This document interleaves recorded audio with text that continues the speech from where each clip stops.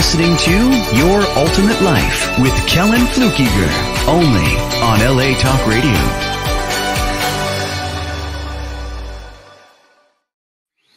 Hello, hello, hello, and welcome to this episode of Your Ultimate Life. In fact, welcome to Your Ultimate Life. Me and the Phoenix bird behind you, we're welcoming you to a life of purpose, prosperity, and joy. And to help us along today, I've got a special guest, Pamela Richardson, who is a woman of many talents, capabilities, and experience.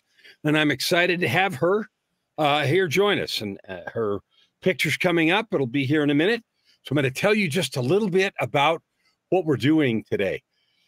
This show, the purpose of this show is to help you with ideas, with thoughts, with experiences, with stories, and with meeting fabulous guests to do just one thing. And the one thing is to create a life you love, a life of purpose, prosperity, and joy. Pamela, welcome to the show. Thank you, Kellan, for inviting me.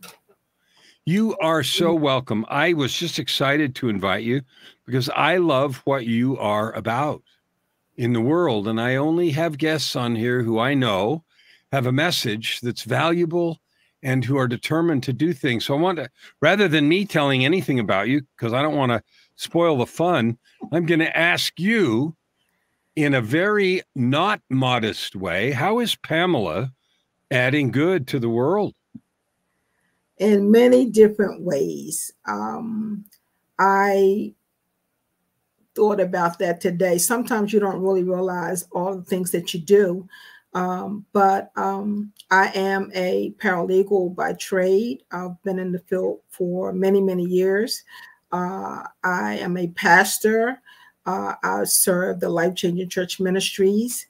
We are involved in different types of service to the young, to young women, to tweens, to teens, to the marginalized, those who are homeless, helpless, hungry. I teach and I preach, serve in many different ways. So you do, and you've just barely scratched the surface of the things that I know about you, because I have the honor and privilege of knowing you for some time before this and having met you some time ago at an event we were at. So tell me what made you decide to get into the service ministry, the service of church and pastoring, ministering, that kind of thing. What is it that happened that made you go into that kind of service? Well, I really didn't start out thinking about being a pastor, but I was raised in a Christian home, a faithful home. My parents took us to church. We went to church, and they taught us the Bible. You know, I attended Sunday school. I was on the junior ushers, sang in the choir, many different things, activities in the church. And as I grew, of course, watching my parents, I began to develop in my own faith, a personal faith, a belief in God, which has helped me tremendously navigate all of the life challenges that I have been through. So I am a next to the oldest. I have an older sister. I have a sister that's under me, and I had 3 brothers, 2 of which are have transitioned. I still have 1 brother left. I've experienced a lot of loss myself, so my faith has sustained me in the loss of my father at a very early age, actually 12, and I never really thought about how traumatic that event was. I still, when I think about it now, it brings some sadness. But one of the things that I've been able to do is to really see how I may be able to help through writing a book. I'm in the process of writing a book now for tweens, to help them to navigate those delicate years, those challenging years, and to be able to become confident, to live out their purpose, to know that God has purpose for them, that they can take whatever they're going through and realize that there is purpose in the pain. And to be able to come that, we have to give them tools to help them to get an understanding of who they are as created by God, created in this image. And so there's a lot of things going on today, and it just, anything that has to do with young people, young women, I'm all for. I actually have a program now that I'm involved with, a small group of women called the Your Ultimate Empowerment Program. And I'm hoping that once I publish the book, I'll be able to set up classes, individual classes or one-on-one sessions, and also group sessions with tweens. Because I've been with the church for a while, I have worked with organizations that have young people groups in them. So I'll be able to share my book and my own experience with people who are going through. Some are in church and some are not in church, but to navigate those very challenging years. We have a lot of stuff going on in the world. Like we have wars around the world in different places. We have a lot of polarization and disruption here in North America. You live in the US, I live in Canada, but there's just a ton of that sort of stuff. And you suffering the loss of your father at that tender age, 12, I mean, that can be a really devastating thing. So I want you to explore with us for a minute, like, and you've told me some of this stuff, but I want you to think about now in retrospect, what happened when you lost your dad. I know you were raised in a faithful household, but when somebody dies, it like brings it front and center, like they're gone.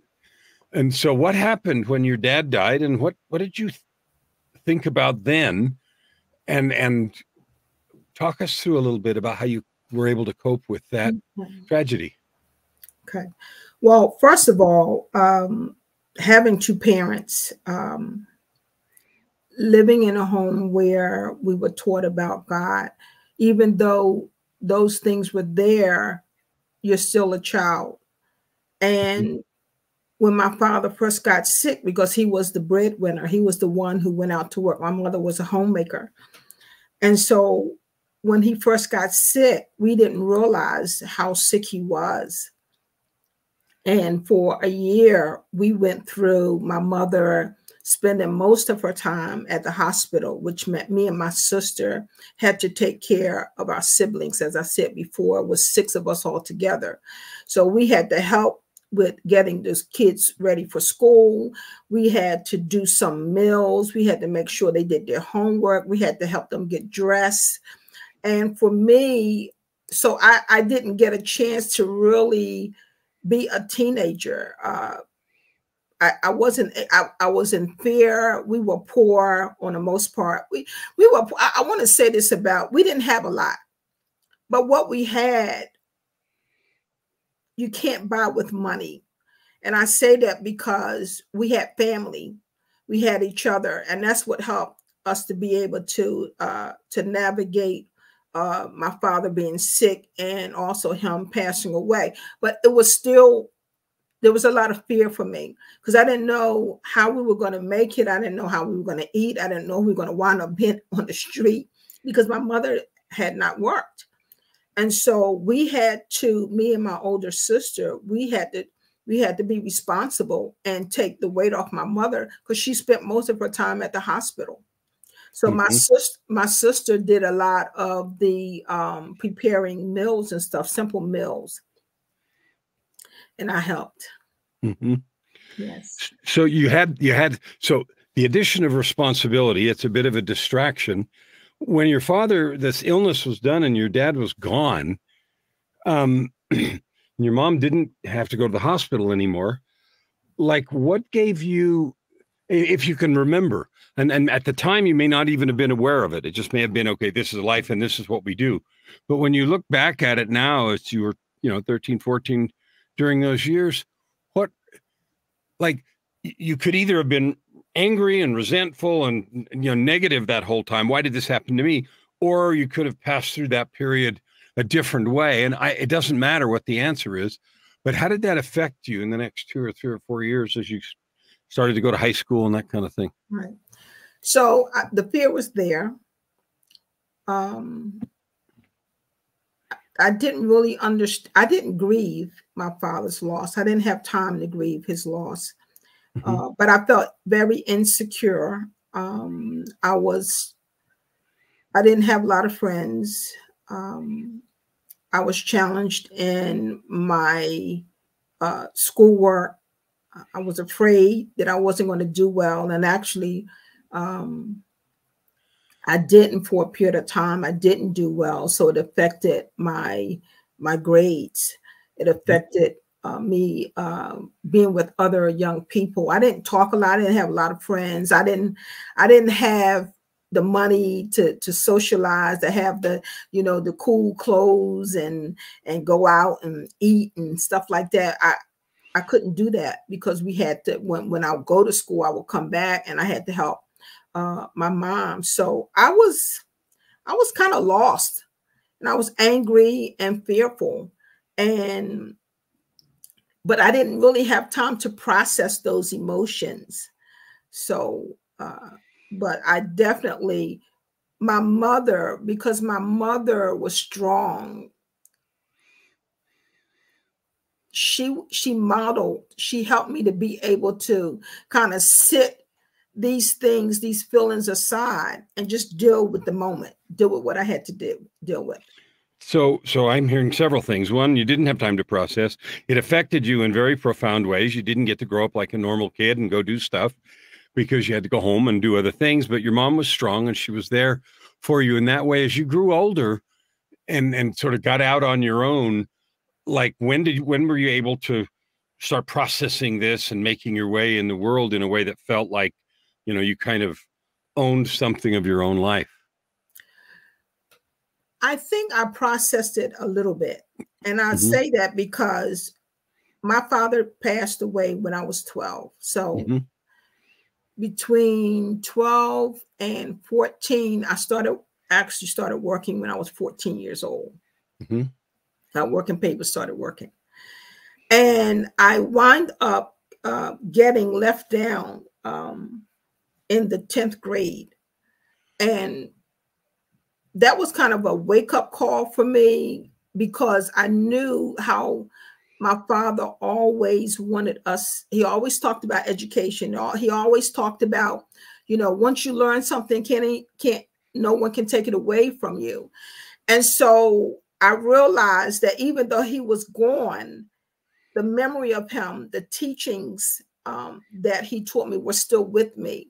And they actually were the fuel for me to continue to do the things that I needed to do to get an education.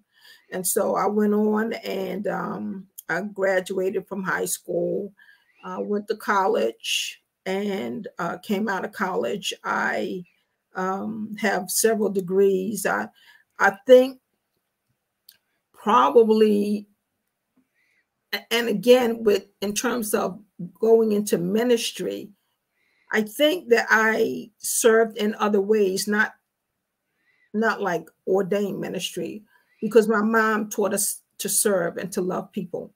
So we always help people. We would help people. My mother would feed people all the time. She was always beating somebody. Somebody was always coming to the house. They knew they could get help from her. We shared a lot. We shared our clothes with people. With others, family, not strangers, but things were passed down to me, like my sister's clothes were passed down to me. My mother was a seamstress, so a lot of the clothes that I had as a teenager, she made. And I didn't like that, but I didn't have a choice. Right. What role do you think that you mentioned service? And, you know me, I think we're built to love and serve each other. And it's clear to me that you have followed in that tradition. I'm curious, what role did the service, the feeling that we, not just family, but we as a people are built to love and serve each other. What role did that play in your getting through this thing and then getting your, moving on to college and sort of taking control of your life? What role did that love and service play for you?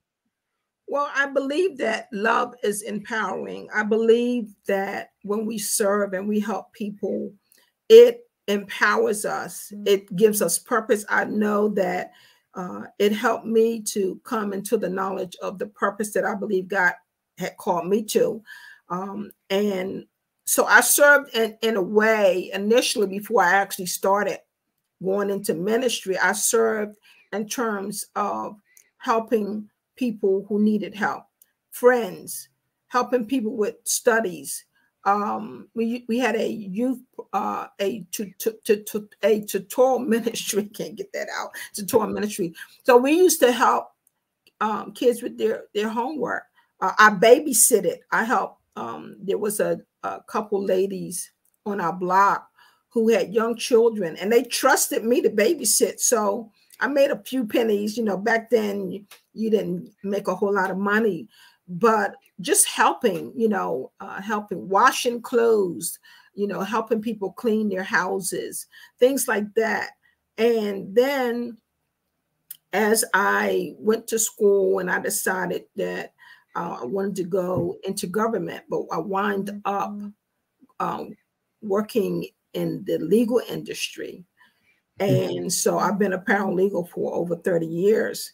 And I found that in that industry, in the legal field, I help people, because a lot of times people didn't know, things about paperwork, and so I would talk to people and I would tell them, my family, friends, anything I learned, I would share it with them to help them, in their everyday life.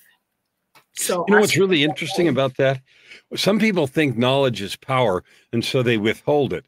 And everything that you've expressed all the way through is the opposite of that. You have been open and giving and sharing with knowledge, with help, with time, with love. And what difference do you think that makes in who you are today? The fact that you chose then and still choose now to be a giver of love and hope, as opposed to hoarding things like me, I got mine, the other way. Tell me how that affects you today. Well, I think when we love people, we share a little bit of ourselves. And I believe love is healing. Because I'm a believer in Jesus Christ, Jesus tells us to help those who are marginalized, to feed the hungry, to clothe the poor, to help those who are hurting and helpless. One of the things that I experienced was helping women that went through domestic violence. And I've never talked to you about this before, but I used to serve as a volunteer for a couple shelters. And so just being with people and helping them and comforting them and praying with them and sharing practical ways in which they could make decisions in their life that empowered them, that their situation didn't have to be like it was. So when you share with people and you share ideas, because a lot of times we think about faith, but we're not able to apply it. So for me, being able to share my knowledge, my legal knowledge, my business knowledge, I have an associate's degree in business. So there are many different ways that I share with people in a practical way for them to be able to use it. Doing resumes. We used to have workshops at the church, bringing different facilitators in from different professions to give young people an idea about maybe a career that they, or a career or profession that they might want to go in. So just loving people, serving people, I think brings empowerment, not only for them, but for me. It gives me purpose. So I love that. And there's a real key piece that you've said, and I want to just repeat it to emphasize the giving of service. You've listed half a dozen ways, but what I'm noticing is the giving of service not only helps the person you have helped, whether it's resume or legal stuff or comfort or whatever it is, it also increases you. You grow. You become more of a substantive person. And that is such evidence that we're built to love and serve each other, because the more we do that, the more there is of us. We become more substantive people. I'm going to share that with Joy. You don't know that, but you and Joy have that in common. Joy's volunteered and served at some women's shelters as well. So you don't know that about her, and she doesn't know that about you. So that's that's a wonderful thing. So what made you go into the legal profession to be a paralegal for, you said, more than 30 years now? Yes. Well, initially I started out because I needed a job. Mm-hmm. And again, I went to school and my major was government. Mm-hmm. When I came out of college, I needed a job to be able to take care of myself. And so I took some courses that had to do with administration, like executive administration. Mm-hmm. And so one of the first jobs that I had was working for a criminal attorney. I think that was initially, I worked for her for about a year. And then I went on to apply. I found that I actually liked the legal field.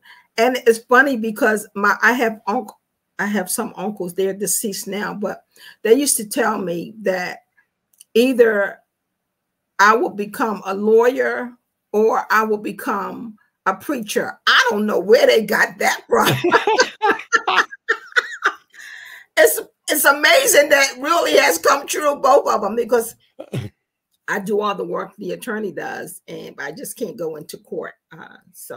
Well, so you finished that. I mean, you started there, and then you finished getting certified as I don't know what all the names and processes are, but you've mentioned an associate's degree in business, and you have a degree in being a legal paralegal, which is an official sort of thing, and that stuck with you. But that's kind of been the thing that you did, both to serve and to create a living. And then somewhere in there, you got married and had kids of your own. Yeah, I got married actually at a later age because I was more concerned about my education. Like, as I said, my father he always talked about us getting an education. But one of the things that he said was, as you're learning, again, because they taught us to give back, and growing up as a Black person, they wanted us to be able to sustain ourselves. So education was a major thing for me. After I got left down and I thought about how disappointed he would have been, I was like, oh no, I can't do this. And so I've always, just kept moving, even through the grief, even through the loss. Now, I've lost not just my father, but I'm a widow. I've been a widow now for many, many years. I raised my son pretty much. He was a teenager too when his father passed away. But I don't know. It's like when there are so many ways that we can lose. We can have loss in our life. It doesn't have to be a person. It could be the loss of health. It could be the loss of finances. It could be the loss of relationships. It could be the loss of, it's all kinds of ways we can lose things. But the empowerment is to look at what you think you lost and realize that you don't need what you lost to move forward. So the foundation that I was brought up in helped me to move forward, even though I didn't grieve like I would have wanted to, but I didn't understand, but I just kept moving. And the service was there because that's how my mother, she modeled that. She was always helping people.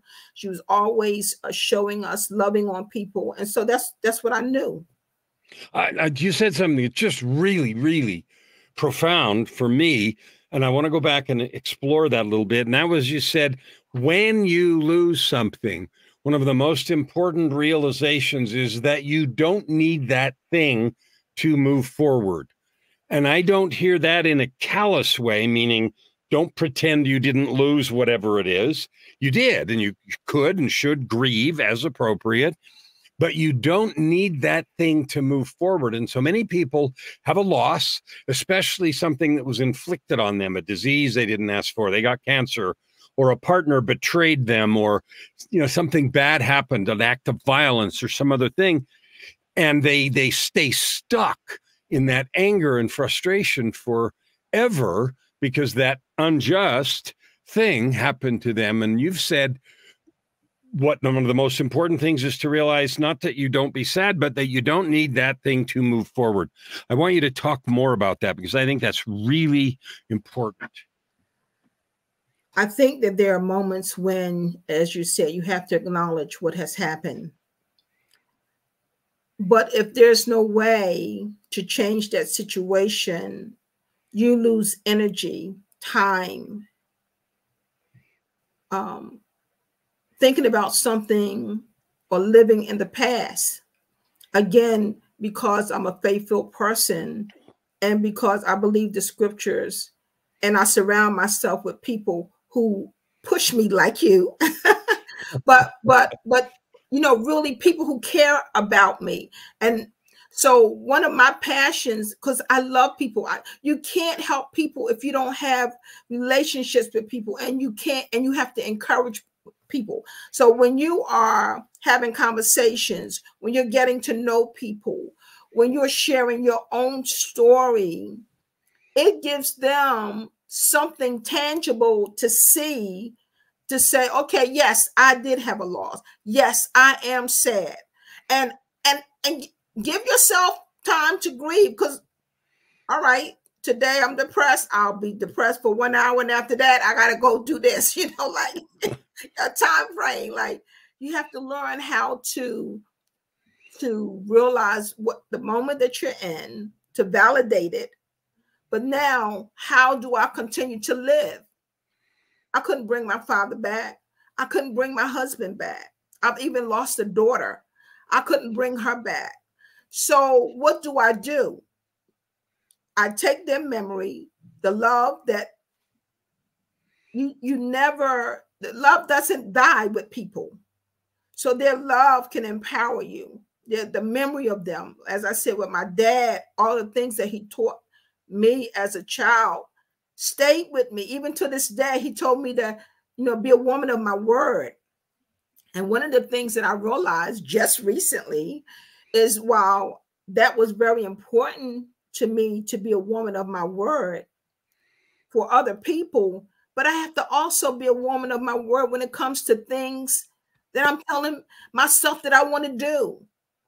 So if I say to someone else, I'm going to do this, and unless something happens to me and I can't do it, I do it. Well, I have to apply that same standard to myself. So I think when you open yourself up to experiencing life, to seeing the challenges as opportunities to grow and not as a way to be stagnant, or to think that I can't do this. But you need to surround yourself with people who can help you do that. You need help, and that's why I help people, because I'm moving forward. I want you to move forward too.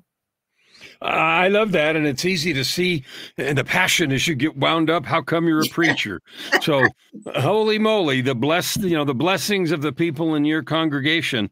I love that, and your passion for helping people, your passion for moving forward, for helping others, and for being a beacon of light is so evident. And I just love that about you, as you've described all those things: a daughter, your husband, your dad. And, you have experienced an extraordinary, and I guess everybody loses stuff. As we all get older, we lose people. I mean, I was talking to a client the other day who was just telling me that very recently they'd experienced 2 deaths of very dear friends. So, I mean, that happens. But I want to know how your faith plays into that. Your faith, because often, not even sometimes, people's faith get tested when loved ones die, when stuff happens, even though we know we're all going to pass. Like with a lot of loss, you buried your daughter, that's not, etc. And your son, was a teenager when your husband passed. How has your faith interacted with that amount of loss? Talk to me about the relationship between loss and your faith. God is my all in all. What can I say? He gives me peace. The scriptures give me peace.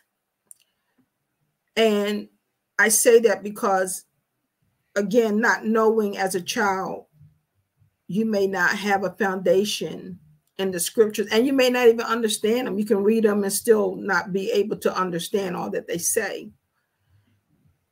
But one of the things that helps me is to surrender my emotions, my feelings, to believe that God knows how I'm feeling, knows what's going on in my life. I believe he loves me, really loves me. That's his word says, that he created me, he chose me, and he loves me. And he's called me to be an ambassador of love and service. So when we love on people, we are representing God. We are that tangible person that doing tangible things to show them God's love. And they may not want to hear scripture or anything like that. But when they see you, if they see the peace that you have, the love that you have, the compassion that you have, the mercy that you have, because when you live this out every day, it becomes a part of you. You become your authentic self. Christianity, being a believer in Jesus Christ, is a lifestyle for me. So it's not just about reading scripture. It's about living my faith out in a tangible way every day. We live in a world right now where there's so much anger and animosity. People hate people they don't even know. And there's people that hate this race and that race. And yet here you are, boldly, clearly, loudly proclaiming that we're here to love and serve each other. So in your service, in your meeting people and having conversations, I know that you interact with and meet people who are not people of faith, who do not, have their life based in scripture, who think that's all, whatever, maybe for weak people or mumbo jumbo or whatever. So where do you start with that situation? Because I know you, and you don't just say, well, go away, you're not a person of faith, so beat it. So where do you start with that love with someone whose life experience has wandered through a minefield that's left them hurt and not able to access that yet? You have to meet people where they are. And the first thing that you have to do is show them that you care. That may be in very small ways. People have to believe that you care about them and that you want to help them. And that starts with a conversation. That starts with listening. Little things that you do, a phone call, a text message, a card. I know one of my friends went through a divorce, and she had been married for a very long time. One of the things that I did, I just would send her cards. Every now and then, like every few weeks, I would send her cards to remind her that she's loved. So you do little things, and that builds relationships. When people know when you're sincere. And so for me, I want to be who I am. I can be the best version of Pamela Richardson Smith. I can't be anybody else. And because my mother modeled that, because she loved people, and it helped me to see it. And so people have to see, they have to experience it. And through that love and action, they may be open to hearing about God because they see it in a tangible way. So they see you, in this case, we're talking about you as God and love in action. So I'm going to switch gears here. You mentioned earlier about, I want to make sure we have enough time to do all the things I want to do with this conversation about writing a book. And I want you to talk about the book you're writing, and I want you to tell me why you're writing it, what you hope it does, and the power and emotion that's in your heart that drives this work. Well, I didn't start out. It seems like things that I start out doing, I don't start out doing what I think I'm doing. If that makes any sense. Yeah. When I began to think about my own story and what I felt as a tween and how I overcame the challenges, a lot of challenges, being poor, not having a lot of friends, having to take on the responsibility of helping take care of my siblings and home and just sacrifice. The young people today are experiencing the same thing, but it's just different. And so they need to know that we care. And so this book is a way to share my own reflections of what I went through. Body image. Today, we are so caught up in how we look. I was short, still am. I was chubby. People used to tease me, you know, and so how I looked, you know, bothered me. I wanted to be slim and everything, you know, be like Twiggy or whatever. But tweens go through the same thing today, body image. They go through, you know, peer pressure. You know, what kind of peers do they have? They go through bullying, like social media. It's crazy with all the different things that they are experiencing, and they have nobody to talk to. And sometimes they feel like they are by themselves. And so we know that the suicide rate for teenagers is too high. It shouldn't be at all. And so my passion through my own story is to let them know that this is going to pass. Like, this is a stage. Yes, you will feel uncomfortable. Yes, your body is changing. Yes, your mind is changing. Yes, you may not have all the things that you want. Yes, you may have challenges in school. You may not be doing well in school. Yes, you might not have a whole lot of friends. You may not have, your parents may not have a whole lot of money. You may be in a home where you just have one parent. You may be someone that's adopted. Maybe you're in the system.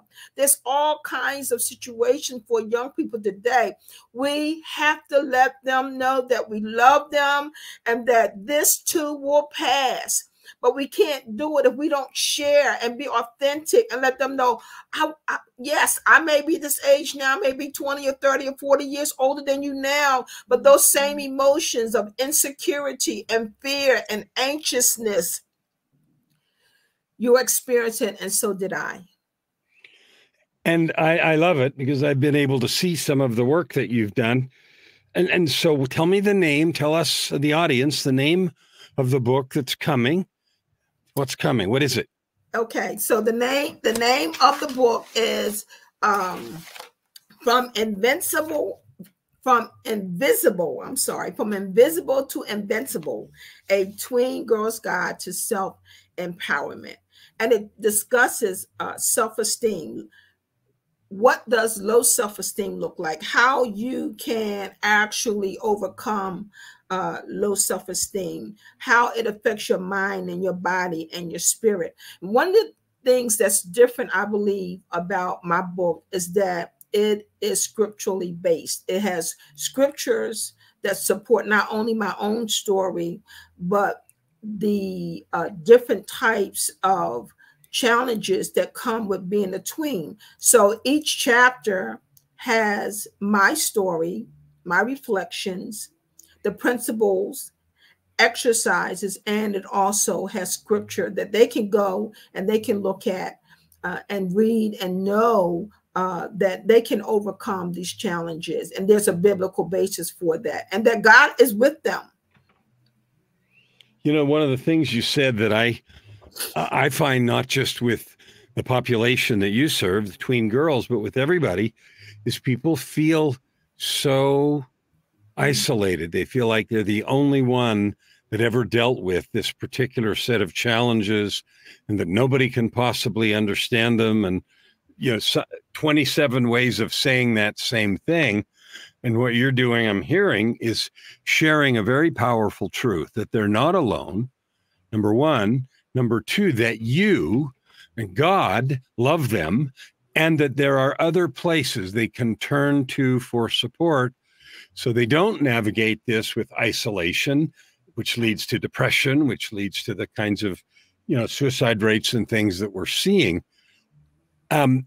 What is it? How do you feel about being vulnerable and sharing details of your story? For some people, that starts out to be really uncomfortable. And as you explore sharing all that with people in a book, it's going to be public. The universe can see it.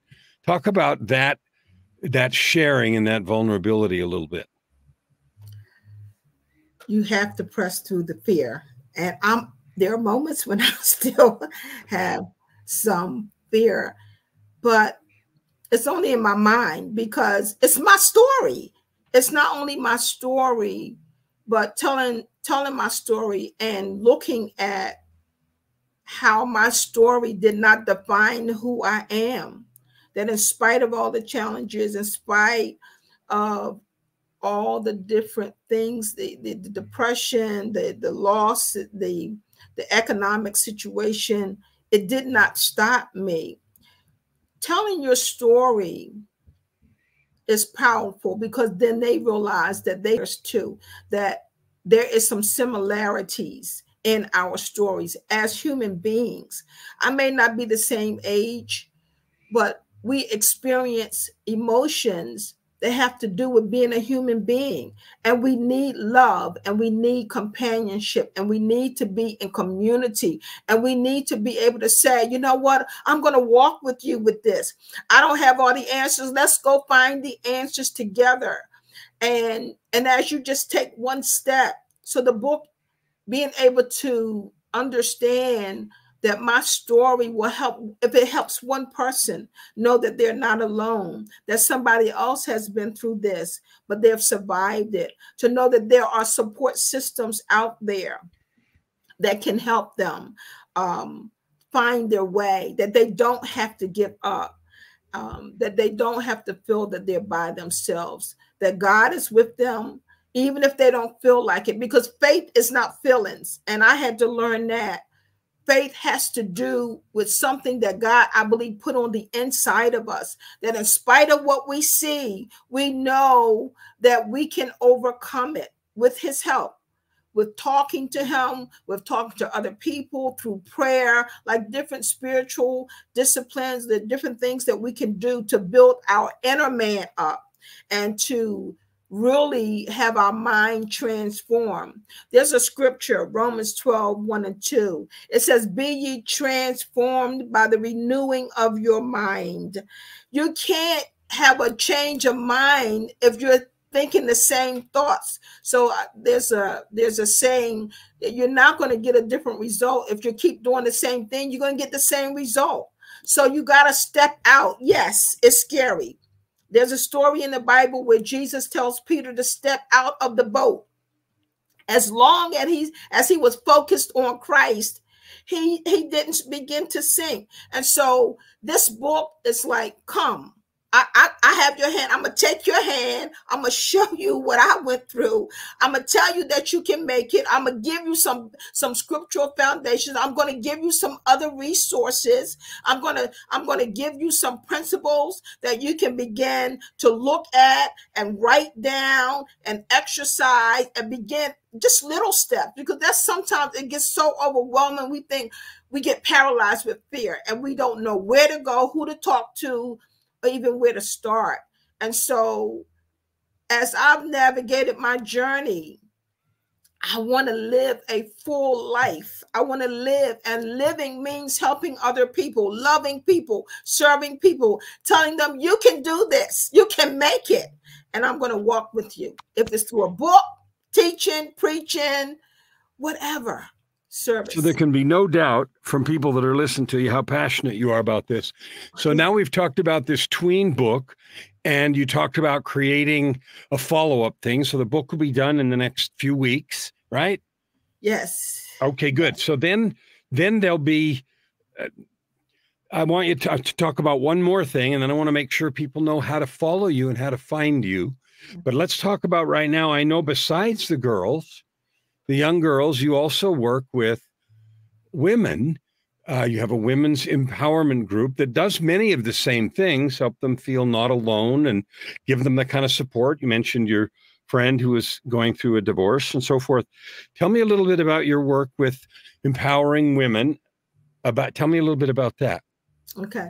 So for many, many years, I have worked with different organizations, again, some in church and some outside of the church. And basically, it's about education. It's about loving them where they are, giving them the tools, whether it's educational wise, showing them how they can make steps to a better life, and also to come out of situations that may be harmful for them, or seek help, whether it's a counselor, whether it's whatever it is, that we be able to help them to connect with people if we don't have the resources to connect with other people. So we have all kinds of workshops. We have one-on-ones. I've done counseling, one-on-one. I've done group. We used to have a group called Time Out for Women for many, many years. And again, we did many different things dealing with the mind, body, and spirit, because when you serve, you have to look at the human person as more than just body. They have a mind, they have a soul, they have desires, they have passion, they have skills and talents and gifts that God has given them. And sometimes they don't know how to discover those things. So in talking to women, and the other key thing too is listening. We've got to listen to people. They want to be heard, and they can be speaking and never say a word through their actions. So one of the things I'm sorry, finish that sentence. No, I'm good. All right, go. So what I want to make sure that we do is, you've talked about a wide range of things: being alone, listening, counseling, groups, the tweens. We didn't really talk about your church much. What I'd like you to do, we just have a few minutes left, and I'd like you to tell people where to follow you, find you. Where can people find out about your church? Where can they find out about the group you have, the Women's Empowerment Group? Where will they be looking to see more information about the book before it actually comes out? Like, where, if someone hears this and they say, wow, that woman's on fire, I want to know more about her stuff, where are they going to go? Okay. So I have a Facebook page, personal. It's just if you go search for Pamela Smith, you'll see my face. It'll come up. I'm on Twitter, same thing, Pamela Smith. Also, the church is connected to my page. So if you go to one, you'll wind up seeing things from the other page. Life Changing Church is spelled with 2 L's, Life Changing Church. And God gave me that name. Now, what do you mean 2 L's? Life has 2 L's? Life has 2 L's. All right. So that would be LLIFE, Changing Church. So Life Changing Church starting with 2 L's. Yes. Okay, cool. Keep going. The reason why I believe that God gave me that name is because living your life for Christ, your life will be changed forever. If you have an encounter with Christ, your life will be changed forever. And he will love on you, and he will draw you unto himself, and you will be healed. You will continue in that healing process until he comes back for his church. So Life Changing Church, Facebook page, Twitter, Instagram, yeah, those are the ways that you can get in touch with me. And the church's phone number is on there. My phone number is on there. The email address is on those social media sites. And you can hear about the UPEP group, Your Ultimate Empowerment Program. I have some stuff on there. We're actually getting ready to start a group in April. Okay. And, yeah, so that's coming up. And I'm getting ready to do a master class on fear. Wonderful. Pamela, you've been a delightful, certainly energetic and powerful guest today. Thank you for being here with us. Thank you for sharing your heart, your soul, your journey, your passion, your love, and the strength that you get from your relationship with God and Christ. Thank you for being with us today. Thank you, Kellan. Thank you, thank you, thank you. I appreciate this opportunity. And yes, just search for me. You'll find me. Thank you. So as listeners, I want you to take this opportunity to go back and listen. Listen to this. She's been through hardships and difficulties. So have you. She's been through struggle and loss. So have you. But she has chosen not to allow it to ruin her, but instead to refine her. And now, beyond being refined herself, she is passionate, if you can't tell, about loving you, serving you, hearing your needs and challenges, and helping you realize how precious, how important, and how powerful you are today, no matter what you've been through or where you've been. And I promise you, as you love yourself, as you search for more about Reverend Pamela's work and her processes, you will have more tools and more encouragement to create your ultimate life.